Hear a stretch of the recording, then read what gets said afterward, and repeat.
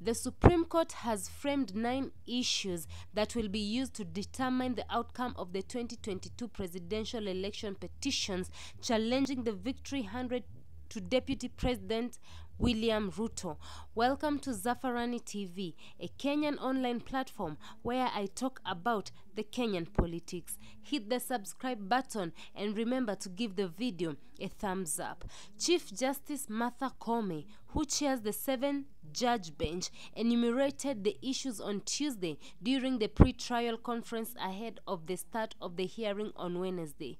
Whether the technology deployed by the IEBC for the conduct of the August 9th election met the standards of integrity, verification, security, and transparency to guarantee accurate and verifiable results.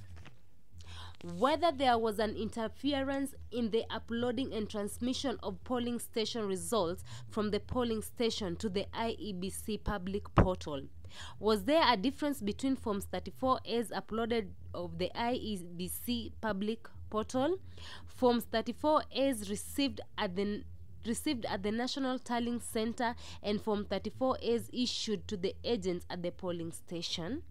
Whether the postponement of gubernatorial elections in Kakamega and Mombasa counties and parliamentary polls in some parts of the country were resulted in voter suppression to the detriment to the petition in petition number E005 in 2022.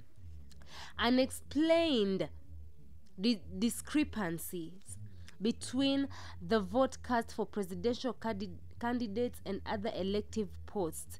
Whether the IEBC carried out verification, tallying, and declaration of results per the provision of Articles 138/